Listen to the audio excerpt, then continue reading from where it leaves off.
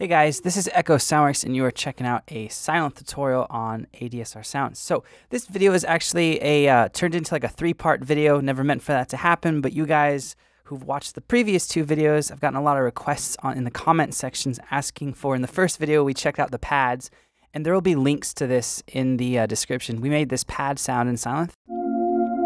Second video, because of the comments asking for the bell lead, we made this sound.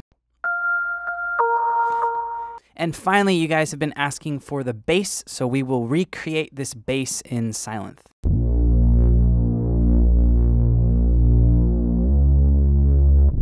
All right, and so that will round out pretty much every sound in this demo that was made with Sylenth. So let's get into it.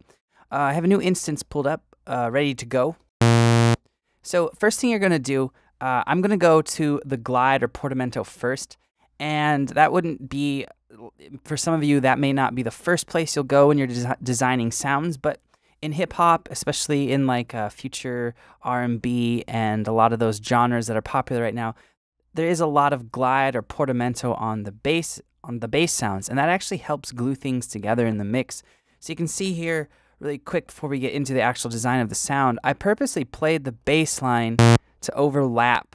You know, see this note right here overlaps with that note, so there'd be a little bit of the portamento. Same with this, and same with pretty much every note. Some notes don't have the glide, some do. That's just a stylistic choice depending on how much glide or portamento you want in the bass line. So what we're gonna do is just turn the portamento up to about halfway, actually, so it's a good amount. It's about 4.95, around 5 should do it. And we're gonna do mono, legato, and we're gonna keep it on, for the slide, our normal, where we want it on normal. So now our sound should have the portamento.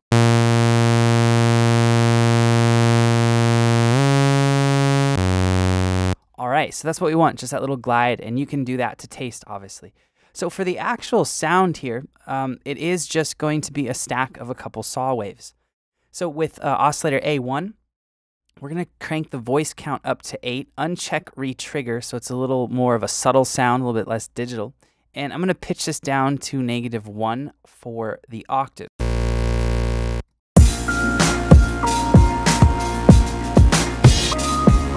So right now it sounds too much like an electro, kind of an EDM style bass, so we need to do some things to change that. That's all going to happen with the filtering and some effects, but we need to just get the sound a little bit better before we even get to that point. So I'm going to turn this volume down here. We're going to turn it down to about 3.4-ish, maybe around 4. Anywhere around 3.5 should do. We're going to turn the detune up just a pinch, because if you detune a bass too much, it's going to be weird. So we're just going to detune this to maybe about 0.6. Just add a little bit of width. Keep the stereo and pan where it is. All right, let's go over to oscillator A2. We're going to change this to a saw wave, so we want both oscillator A1 and A2 to be saws. And with this one, it's going to basically be the same thing. We're going to pitch it down. We're going to keep the volume up on this one and detune more on this than we did in oscillator A1. So we're going to go out to probably around 3.15 maybe. So we got to give this this oscillator some voices so we can actually hear it. Same thing, uncheck, retrig if you want to get the sound exactly like I had it.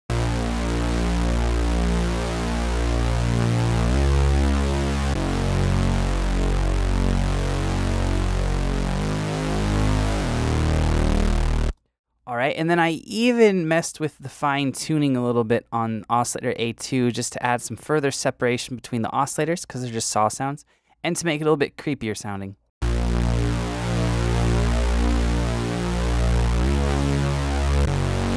So that's just oscillator A2 right now.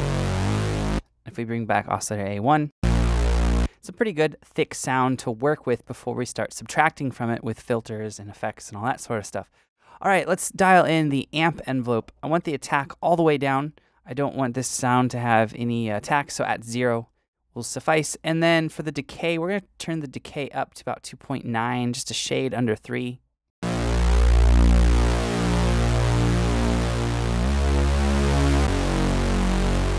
My mouse doesn't want to go there. Oh, there it is. All right, so sustain, we're going to keep the sustain up pretty much where it is, maybe a little less, but Reason I'm keeping the sustain up quite high is because with this progression that I played, you can see that I'm holding out the notes for a long duration. I mean, some notes are getting 2 bars of counts at 95 beats per minute, so I want the sustain up so that energy stays throughout the song or throughout the little beat I made. All right, the release, let's give it a little bit of release. So when I'm transitioning from note to note, we not only have the glide coming into play, we also have a little bit of release. So we'll maybe turn it up to...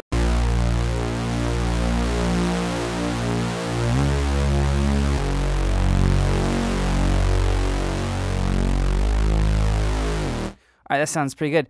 Okay, let's move on now because we're not using oscillators B1 and B2, it's just part A for this sound. So let's go to the filter. So for the first filter here, what we're going to do is we are going to choose a low pass filter. And then the cutoff, we're actually going to turn up to around, I think it's 1,000 hertz. Around 1,070-ish, if you can get there.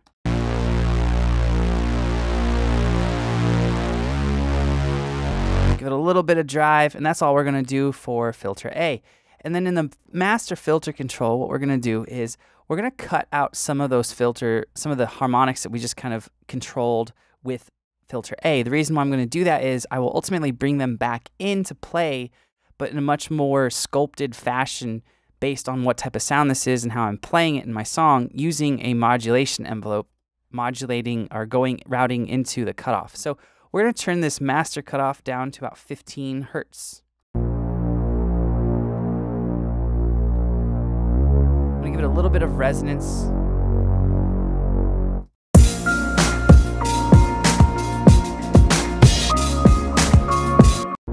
All right, so let's move on now to the modulation envelope, or the first modulation envelope. And what we're going to do with this is select cutoff A because we're not using part B, so we don't have to even go there. And we're going to do a negative modulation value for this. It's kind of a cool sound to play with, so we're going to turn it down to about negative 1.71, 1.62, anywhere in there should do. And the attack, we're going to turn the attack up a little. So basically, we're modulating the cutoff in a negative fashion with this, and we're telling it to have a little bit of attack before it starts to modulate out some of those frequencies. So we're going to just go up to about 1.84 for the attack, so it's not a lot of time. And then the decay, we're going to boost to around 4.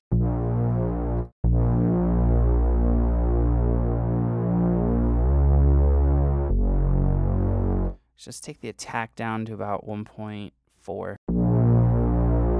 See that little boom, that little thing going on? That's what the cutoff modulation is doing.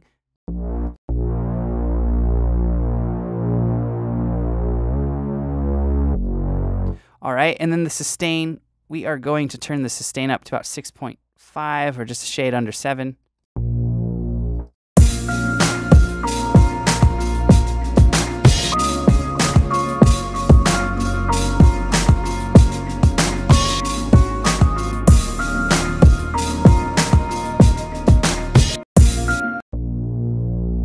All right, and then I give it a little bit of release. Moving on to modulation envelope 2, we are going to select pitch A. And what we're going to do is we're going to do another negative modulation depth for this little rotary knob. We're going to go to negative 3.24. It's kind of important to get close to that value. And what we're going to do with this decay is we're going to turn it up to about 2.53. So I'll crank it up so you can hear this effect. It's adding like this low decay, or this low part to the decay of the sound, which I like. So if you go too high, it's kind of a crazy, nasty effect, but it kind of makes the sound have a little bit of ambiance and vibe if you get it just right.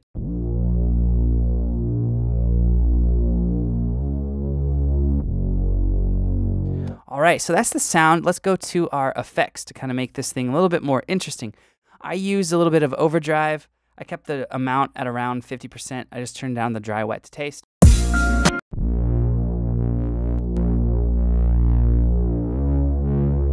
I also added some coarse to the sound to add some depth in the stereo field to it a little bit. So with the delay time, I had that at about 8.8 milliseconds, which is where it is by default. The rate I had up just a shade above default at about 0.79, 0.8. The depth, I believe I had that at around, it should be around 40%.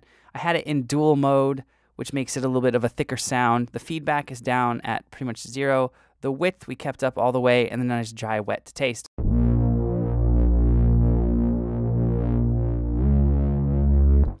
right, and then I had some EQ on here on one pole. So it says one pole right there. It's kind of hard to see there on the skin, but it is one pole. So for the bass, what I did was I took that down to about 4 decibels. The bass frequency I just kept where it is, which should be about 115, 110. So I turned it up a shade above default. The treble I turned down to 0 decibels, and the treble frequency I turned down a little bit as well.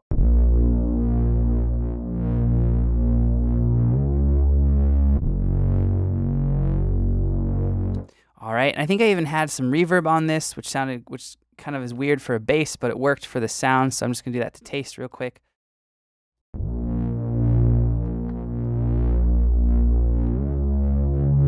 And then finally, I had some compression on it just to boost its overall energy. I had a ratio of about 3, I think it was about 3.3 to 1, basically. Threshold kept where it was. The attack, I believe I turned it down even a little bit further from where it is by default and had the release a shade higher than where it normally is. It's about 200 milliseconds. So there's that sound.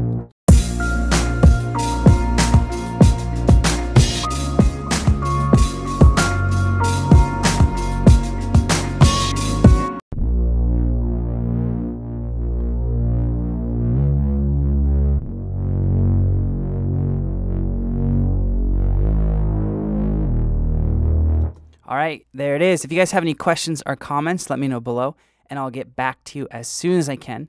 As always, thank you so much for watching. I just wanted to reiterate that if you want to know how to make the other 2 sounds in this little beat thing here, you can check out the links below in the description. There'll be links to both of those videos for the pad and that bell lead. Thanks again, guys. I'll see you next time.